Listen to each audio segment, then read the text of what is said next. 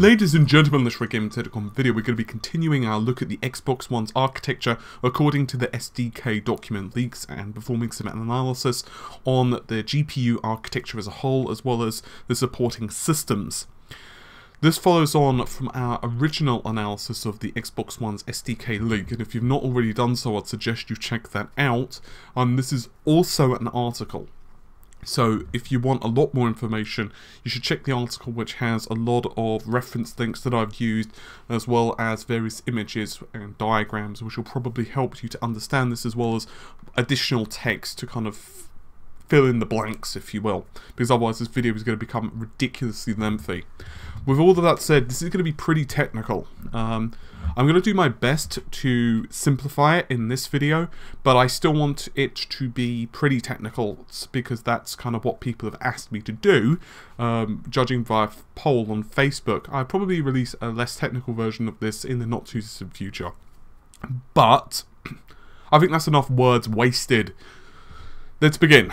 So, as I said, if you've not checked out the first part of SDK analysis, I would recommend you do, at the very least, to get an understanding of the graphics APIs, the processor, the GPU as a whole, specifications, and so on.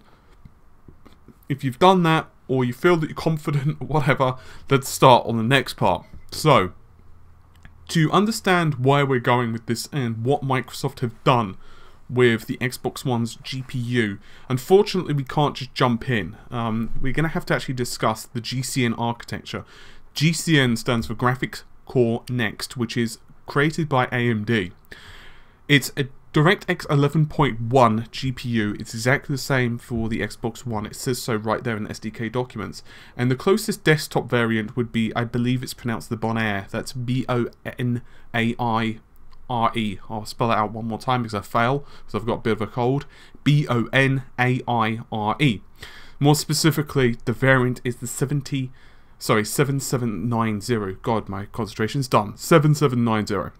With some customizations, we will go through those, and its API is a heavily modified version of the DirectX 11.1, and it's known as monolithic driver. As I said, we've discussed that in the previous leaks. I don't want to go over them all again. So, to understand the basic modifications, let's now start going into the actual GPU architecture as a whole. So, at the highest level, the Xbox One's GPU is comprised of 12 compute units, also known as CUs. Now, Microsoft confused things because they don't stick with AMD's official naming conventions. They refer to the compute units as shader cores. Technically, there are 14 of these on the Xbox One's die, 20 on the PS4, but 2 have been disabled for both consoles to increase yields. In other words, you're left with 12 and 18 CUs respectively. A compute unit is partitioned into 4 separate SIMD units. Each of these can run between 1 to 10 wavefronts, which we'll get into, and each SIMD contains 16 ALUs, or arithmetic logic units. A lot of people will call these things such as shader processors, they'll call them shaders, they'll call them stream processors. The name varies, but the generic name is ALU. Okay? So, just for reference, the Xbox One has 768. In addition to the 4 SIMD units, you'll have a level 1 cache, an LDS, or known as a local data share. The local data share is a bit different from the cache. The cache is basically where instructions are generally kept waiting to be processed, and you can think of the LDS as like a scratch pad. In other words, while operations are happening, if they're too large, they can kind of spill out to that, and so on. Microsoft, however, have changed this name. It's no longer LDS. For the Xbox One, it is known as local shared memory. So, in addition to that, there's 4 texture units and a scalar unit. A scalar unit handles arithmetic operations that ALUs aren't really designed to handle. Typically, this will be stuff such as conditionals, ifs, whens, that type of thing. So all of that together makes 1 CU, or if you prefer, shader unit, whichever abbreviation you want to go with. In addition to that, You've got 512 kilobytes of level 2 cache. The GCN architecture does differentiate, or it does change on this, but the Xbox One version has 512 of level 2. Level 1 cache is faster, but is shared just between the CU, whereas the level 2 cache is shared resource among the entire GPU.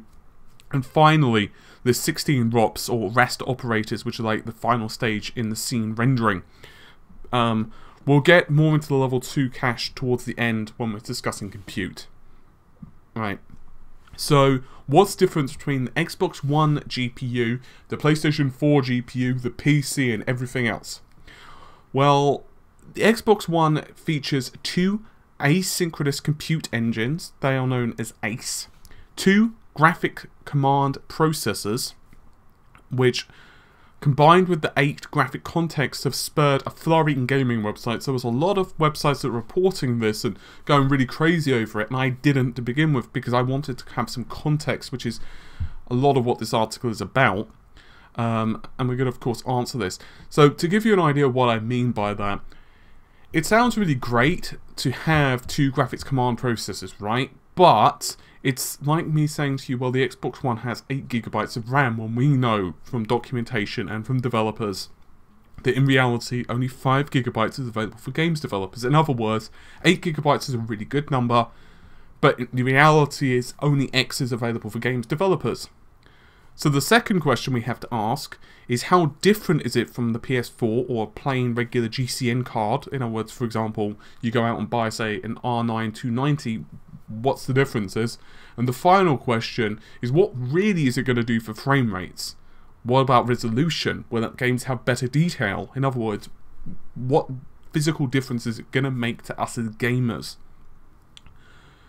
So, I'm going to proceed with the understanding that you probably don't know what graphic context, ACEs, and graphic command processors are.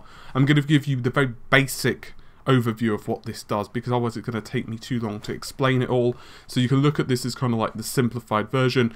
I have explained it a little deeper in the article, but to be honest, it probably goes to like 4,000 words, because a lot of this is really super in-depth stuff.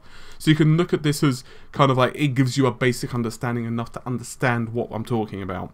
So a graphic context, as an overview, think of a graphics context as a state that can be saved or resumed at a later date. It generally will define basic drawing attributes of a scene, for example, the basic layout of a box or the color of it, that type of thing. And content switching, or context switching, shall I say, is business as usual. Its purpose is to keep the GPU utilization as high as possible. The reason for this is because a GCN, Graphics Core Next, is an in-order processor. I'll repeat that again, in order. Instructions are fetched, executed, and completed in the order that they are issued. If an instruction stalls, they can cause other instructions behind them to install as well. And thus, it's very important the pipelines run smoothly. We'll get more into that in just a moment. The next one is a GCP, or Graphic Command Processor.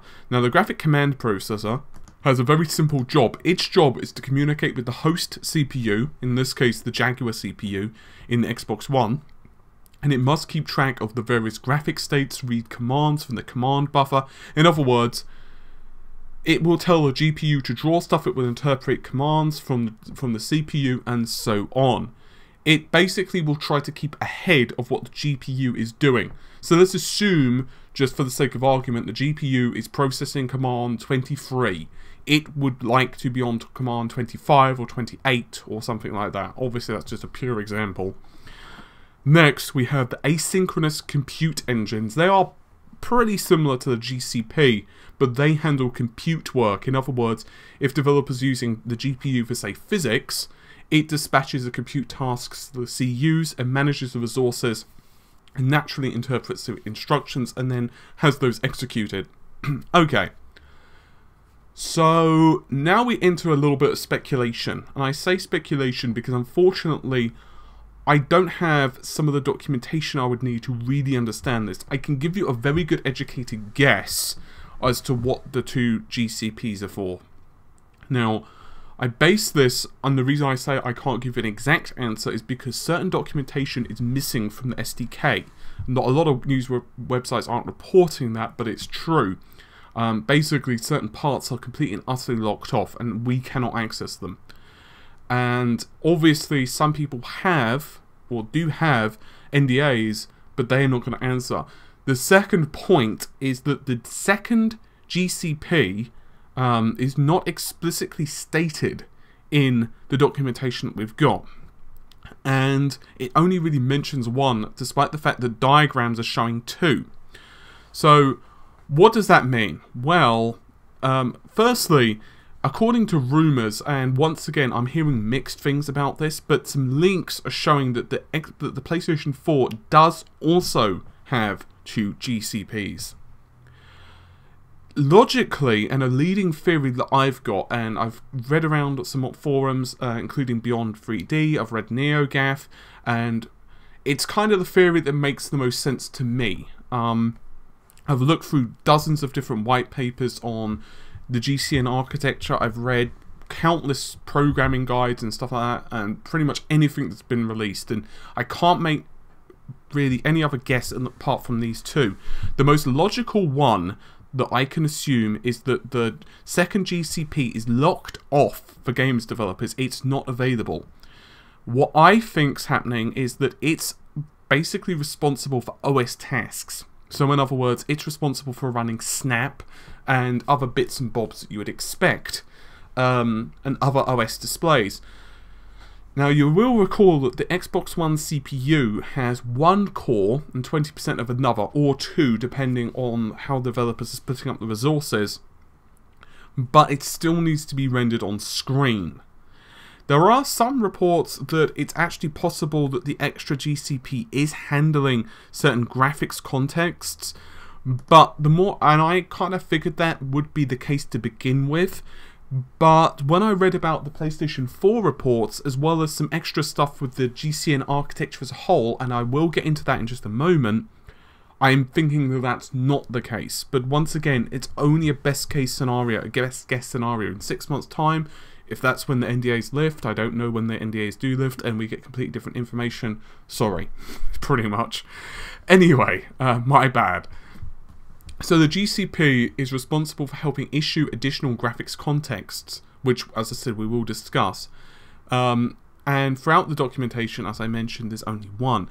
Microsoft, however, did say that they did put some customized options on the command processor, and I'll read this out. We took the opportunity to go and highly customize the command processor on the GPU, again concentrating on CPU performance. The command processor block interface is a very key component in making the CPU overhead of graphics quite efficient, and then basically they go into a whole bunch of PRE stuff, and they said that with the Xbox One customized processor, we've created extensions on top of Direct3D which fit very nicely into the D3D model, and stuff we would like to integrate back into the mainstream or mainline 3D PC.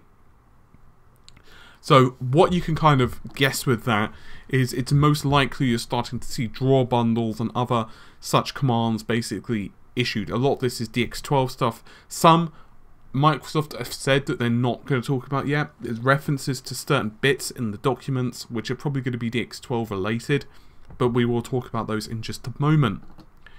So, what about the number of graphics contexts? There's a specific area in this document which reads, and I quote, "The Xbox One's GPU has 8 graphics contexts, 7 of which are available for games, loosely speaking, a sequence of draw calls that share the same render state that are said to share the same context. Dispatches don't require graphics context and they can run in parallel with graphics workloads." That's a lot of information, right? A different part of the leaked document says the number of deferred contexts you want to create during initialization time depends on the number of parallel rendering tasks the engine needs to perform. Although the system allows for a maximum of 48 contexts to exist, in general you shouldn't create more than 6 deferred. Of course, it's up to you to tailor basically based on your requirements. So what in the hell does that mean? Well, it actually kind of tells you. First of all, I need to tell you what a deferred context is. The keyword is actually deferred. There are some images in the article if you need more information on this, but I think this is pretty simple to explain. It's quite complicated when you first hear it, but once you understand it, it's really simple. So all the deferred context is basically an instruction. You can think of it as a call, think instruction, that aren't executed straight away. They're basically sent over the command list and they're just waiting to be executed at a later date. Now you'll notice the number 48 that we discussed earlier when I said the Xbox One can handle 48 deferred contexts. Now it really divides quite nicely. If you go 8 it really divides quite nicely into 6, which is the number of CPU cores developers have, unless of course they're using the 7th core, which we'll get into in just a second.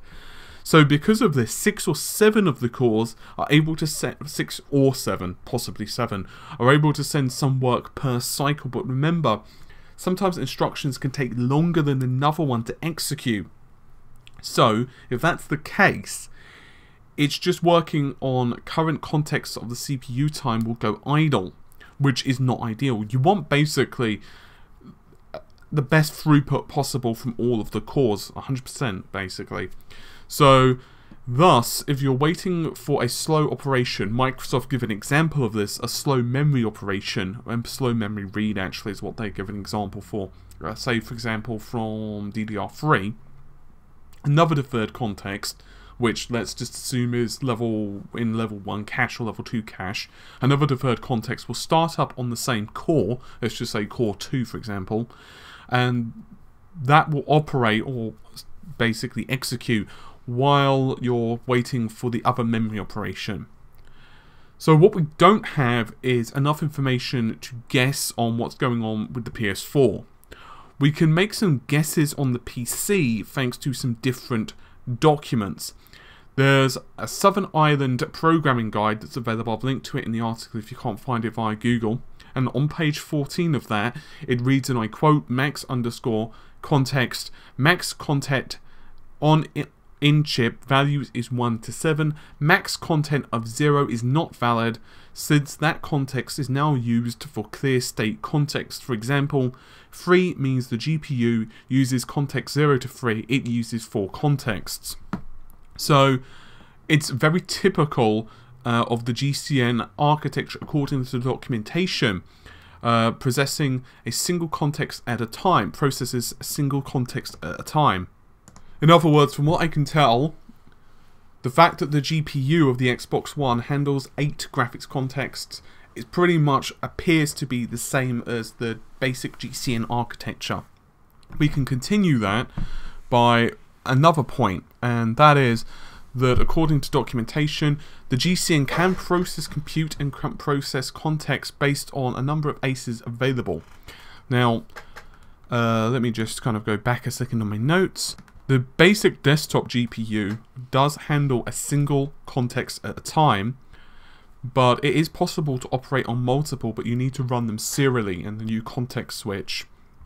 In terms of compute context, it could process the amount of compute simultaneously based on the number of ACEs that are available, or compute queues.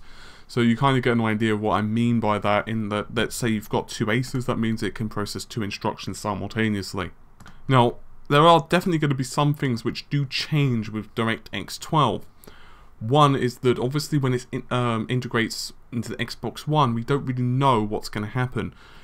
With current DX11, the CPU talks to the GPU a single core at a time, so in other words, it's not running these things in parallel, it's basically one, then the other issues, and so on. That's going to change a lot, because then when DirectX 12, each can basically talk to the GPU simultaneously, so you could get, for example, on a PC, your tri-core PC, all 3 cores could be issuing instructions simultaneously. That has been a rather large improvement compared to, let's say, DirectX 9, which previously only could issue 1 render thread. That one render thread would basically be responsible for issuing all commands, and obviously then you would start getting stalls if that thread was busy doing something. So in other words, let's say thread 2, 3 wouldn't exist. Now on the Xbox One and DirectX 11, that's not the case. So what you can start doing is you can start serially sending data to the GPU in question. I want to now discuss a little bit in regards to compute. This is not the full thing, but I do want to discuss this. I've still got some bits to find on this, but I do want to discuss what I found so far. So compute on the Xbox One, as I've said, runs in parallel to the graphics workload. So there's a fence API that synchronizes execution between the context and the CPU. In other words, making sure that the CPU and the GPU know what they're doing, make sure that the instructions don't screw up, and making sure that everything's sweet and everything's good. The level 1 cache is shared between both compute and graphical data, and Microsoft did not implement volatile bit on the GPU. I'll explain what that does in just a second. Now, to explain this, Mark Cerny for the PlayStation 4 said, the PlayStation 4 does implement volatile bit, and Mark Cerny, of course, is the lead architect. He said back to Gamma Sutra, link in the article, to support the case where you want to use the GPU's level 2 cache to simultaneously for both graphics and asynchronous compute, we've added a bit in the tags of the cache lines, and we like to call this a volatile bit. You can then selectively mark all accesses by compute as volatile, and when it's time for the compute to read from system memory, it can invalidate selectively the lines it uses in level 2. When it comes back to write the results, it can then write back selectively the lines it uses. This is not the case on the Xbox One, because it says, and I quote from the SDK documentation, note, cache flushes affect the entire cache range, and cache flushes are not supported, and range-based cache flushes are not supported by hardware. This may affect any GPU work executing on graphics context at the same time. Which means that if you do need to do something for the Xbox One, as far as I can read with the documentation, you have to basically invalidate the entire cache, which kind of sucks. Finalizing, another problem with the Xbox One's GPU compared to the PlayStation 4 is that a number of aces are lower.